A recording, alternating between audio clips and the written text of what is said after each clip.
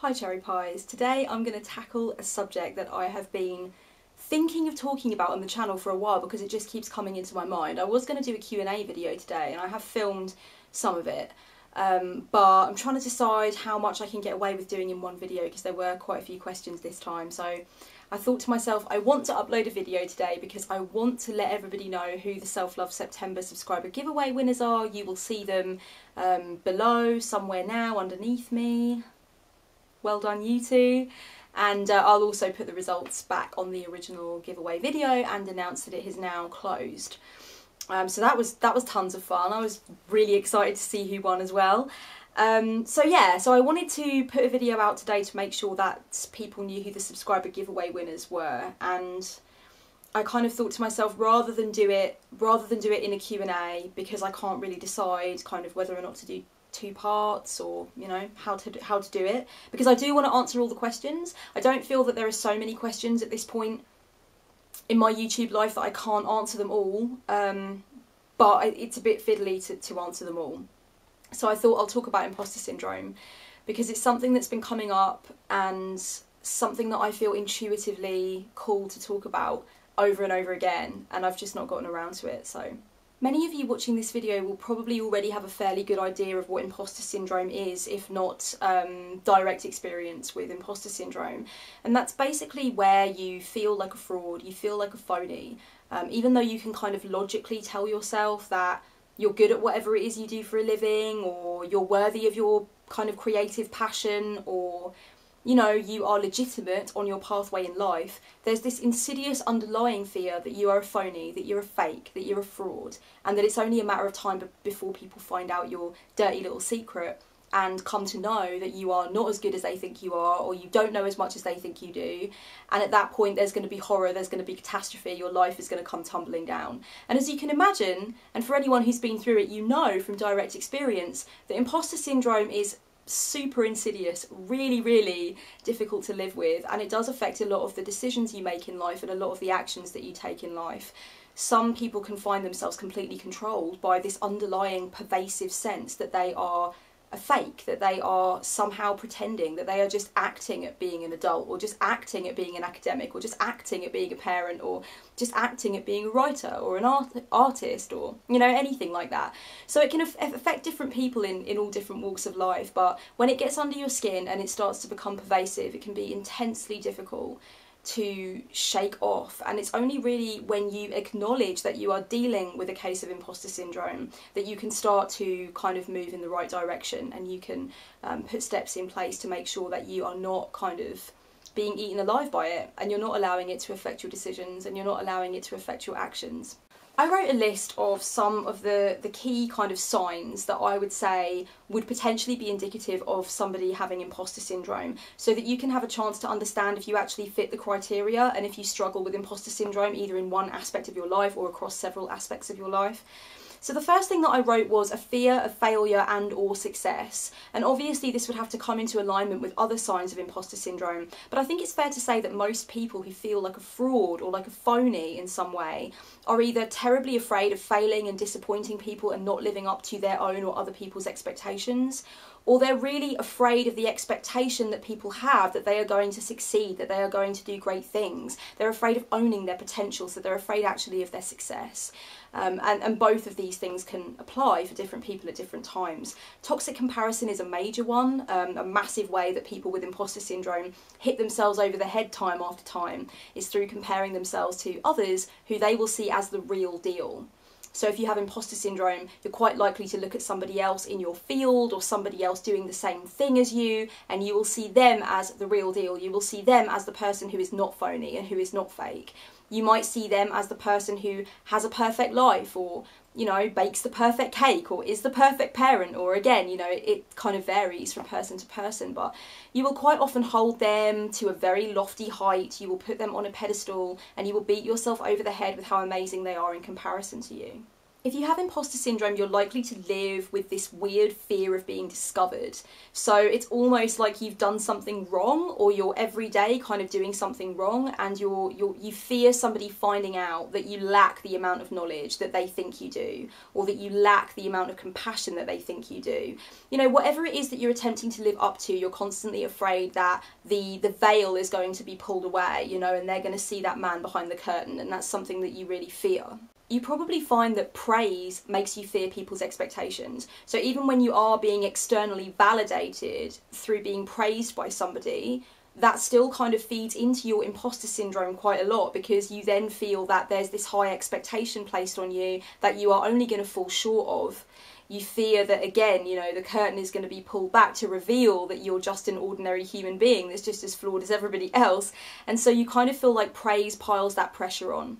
It's also highly likely that you attribute most of your successes to external things, such as luck. You know, you might say something like, oh, you know, it was nothing to do with my talent, I was just in the right place at the right time, kind of thing. So you're constantly deflecting praise, because praise makes you panic. So it's almost like you go after praise and validation and accolades and all the rest of it, but once you get it, it only adds to the problem, because nothing external will help you to deal with the problem of imposter syndrome. The answer has to come from within. The release and the healing has to come from within. So when you receive the praise that you're convinced that you actually desire, it just piles the pressure on, it makes you feel like even more of a fraud, and you kind of deflect the praise at that point. It's highly likely that you are very, very good at remembering all the times that you failed, and pretty crappy at remembering all the times that you succeeded. You probably find it quite difficult to recall your accomplishments, to speak about your accomplishments, or to consciously acknowledge your accomplishments. But when it comes to your failures, your setbacks, the times when you didn't do so well, you know, the embarrassing times, the times where you fell over your words, or something didn't come out how you wanted it to, you can definitely recall those times without doubt. People with imposter syndrome usually use their emotions to reason things out. So they'll use their very subjective sense of what's going on in order to kind of create what they see as an objective truth. So for example, if they feel that they are really stupid, and if they feel that they are really inferior, then that equates immediately with the truth that they must be really stupid and they must be inferior. So people with imposter syndrome, when it starts to kick in and when it starts to come into action, find it very difficult to distinguish between what they feel and what is really the case. The last thing I want to mention with regard to imposter syndrome that a lot of people that kind of deal with it actually find themselves doing is creating these really abstract, unhelpful, bullshit rules for themselves that they then kind of force themselves to maintain and adhere to, even when they're really silly. Like, for example, one rule could be, I must not ask for help. Like, asking for help is a sign of weakness, so I can't ask for help. There are so many little rules that we set for ourselves with regard to kind of what we think we should shape our core personality to be. And I think with imposter syndrome, those little unhelpful rules, those abstract kind of conditions that we set for ourselves, like I can't ask for help, or I can't show weakness, or, you know, crying is a sign of weakness, or I can't stop even when I'm really tired, you know, like, I think that these silly unhelpful rules that really kind of beat us over the head, they become even more pervasive and yucky, and they really kind of do their work to ruin your life. Because if you're convinced that you're an imposter, and if you're convinced that it's only a matter of time before people discover this evil little fact about you, then of course you're going to work 3 times, 4 times as hard to maintain those shitty little unhelpful abstract rules. There are tons of incredibly impressive people who have admitted to dealing with imposter syndrome. Maya Angelou is a very famous one.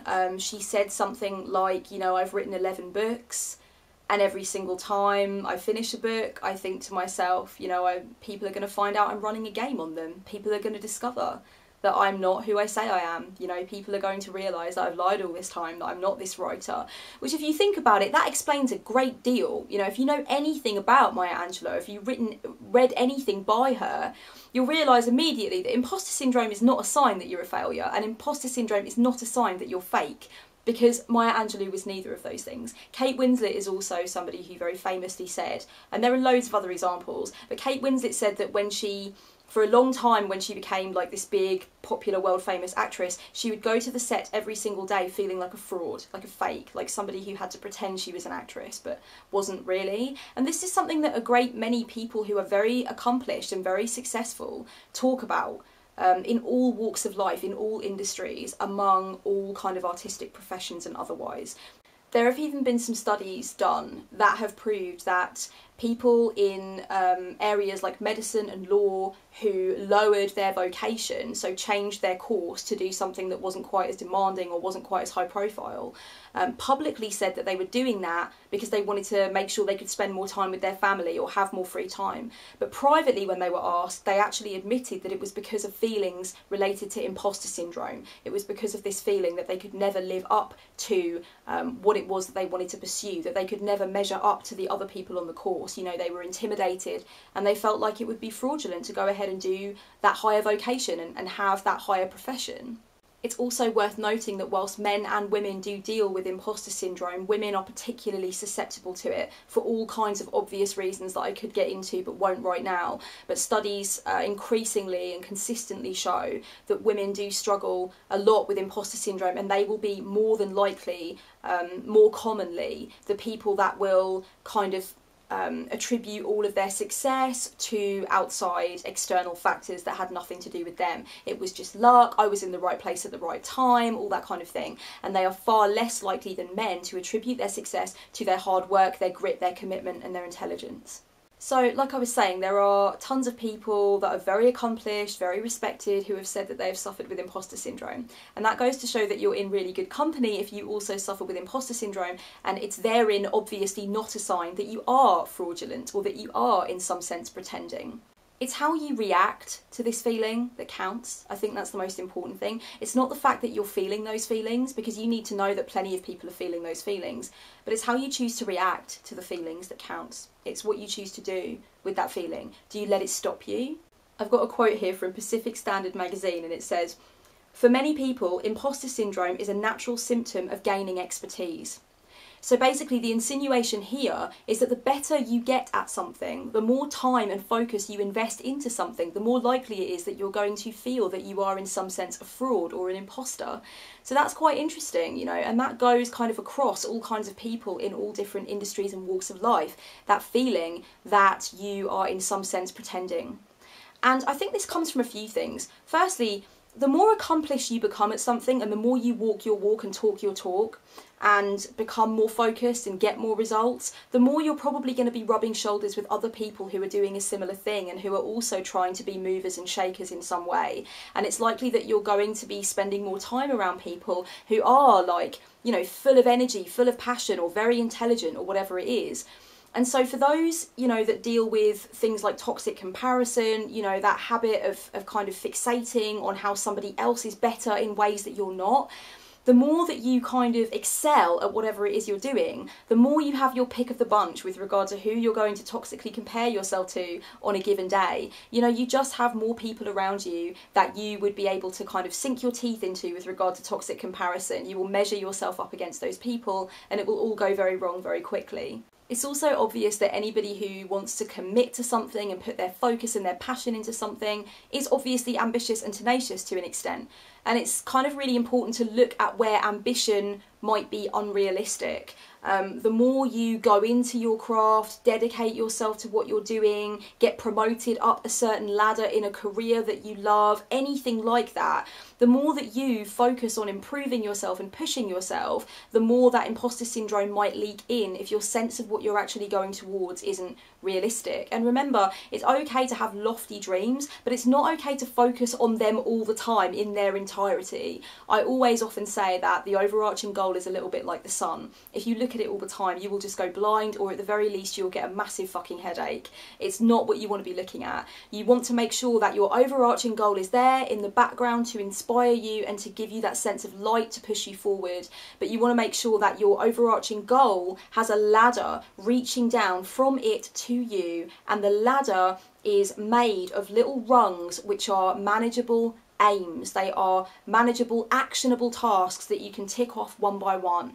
And so instead of looking at the sum, which is the overarching goal all the time, you want to be looking at each separate rung on the ladder, which is the next right action, the next move, the next thing that you need to do to move you closer to the overarching goal. So that's something that I would say, is that anybody that is tenacious in a certain way or is going after a certain thing is probably a very ambitious person at heart, and some of the imposter syndrome could be leaking in because the ambition is taking over and the overarching goal is kind of becoming a fixation, you know, it's becoming obsessive.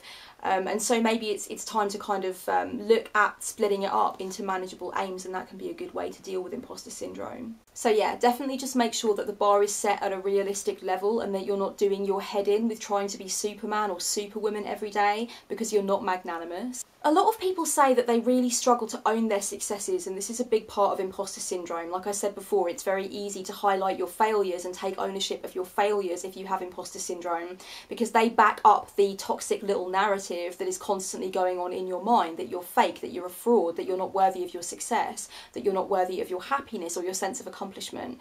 So obviously you're going to prop up that toxic little story by highlighting the failures and by highlighting the negative, whilst you simultaneously give all of the kind of the praise and the accolades for the good stuff that you've done to things like blind luck and chance and, you know, I was just fortunate or whatever it is. But minimising your successes does nothing to serve you or anybody else. If you are shining your light and you're taking ownership of what you've done to achieve what you've achieved, then you're giving other people permission to do the same thing in their own lives. And I know that this has been true for me. I know that the people who gave themselves permission to own their potential and shine in the world were the people who inspired me to be my best and to get up and to start my life again. And I know that now that I allow myself to shine and I allow myself to be in the seat of my power, that I now pay it forward and inspire other people to do the same thing. So I think it's about sitting with yourself, and it's not an easy mindset change. It's really not. It doesn't come at the flick of a switch, and anyone who's looking for that is going to be sorely disappointed. But it is a mindset change that's possible. Sit with yourself and just think to yourself, how is it serving you or anybody else when you minimise your successes, or when you don't take ownership of the wonderful things that you've done, when you don't take ownership for the ways in which you're striving to do great things?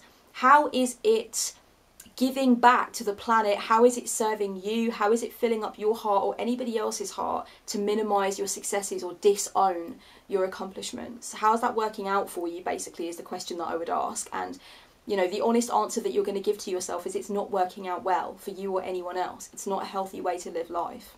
Give yourself loving words every morning, you know? I really think if you suffer with imposter syndrome and you know it, then you should be taking that little moment in the shower in the morning or when you're eating your breakfast, when you actually just check in with yourself, give yourself a little hug and say to yourself, I'm going to have a good day today, because I sure as shit can't be anybody else, but nobody else can be me either. I'm the only one of me in the world, and that is going to be enough. Today, that is going to be enough. You know, just have that little moment with yourself. It doesn't take much, but it really fuels you and fills you up, because you have to remember your intention not to succumb to imposter syndrome. You have to bring it to consciousness. This is not something that just goes on by osmosis while you're asleep. You've got to put the work in. You've got to take the ownership for seeing where your imposter syndrome is coming in and screwing things up for you.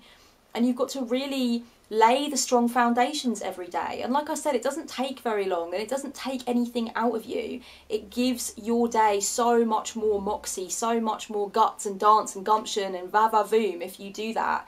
You know, it's a very small thing, but it makes a very big difference. It's turning the dial ever so slightly, but it makes all the difference in the world. Here's something that I want to ask you with regard to imposter syndrome. And this is something that I've asked clients before, and I've asked friends before, and I've asked myself before when I've dealt with imposter syndrome. Who is this perfect person? Who is this perfect person? Where is this perfect person that you think you ought to be? Who is this person that's got it all figured out, that never has any problems, that never has a bad day, that knows everything that they need to know about the subject that they're interested in, or the subject that they teach, or the industry that they're involved with? Who is this person who never has any insecurity, who's always immaculately turned out, who doesn't have any problems, who is the most intelligent that they can be, and the most compassionate and caring that they can be, and has no shit to sort out? Because when you see that, in somebody, when you project that crap onto somebody, you're depersonalizing them and you're making it really difficult for yourself too. There is no perfect person. There is no one that has it all figured out. There is nobody that has all the answers. We are all winging it. We are all winging it. And we're having our high points and we're having our low points, and it's all magic. But essentially, you know, we're all just winging it. We're all just trying to play the game and see what happens and experiment and evolve. And we will fall down and we will have to pick ourselves up, dust ourselves off and pat ourselves on the back and go again for another round. That's how it is. There's no secret club that you haven't been invited into. There's no secret club of perfect people. And if this is something that's really resonating with you, please click below to the link that I've left in the down bar to my latest blog post, which is more about the toxic comparison end of things, because this is a blog post that I've written really from a heart-centered place about the dangers of toxic comparison. And it's designed to be kind of a little wake-up call, just to shake some of these things to the surface and get you to think through them and to allow you to sit with them and spend that time with them. Because toxic comparison is just gnarly. It's gnarly. It's really pervasive for people that have imposter syndrome. You are looking up to people, shining a light on people, putting people on a pedestal that you are convinced are somehow just worlds away from you and where you are. And those thoughts that you're having, they are not true. They are a totally false narrative.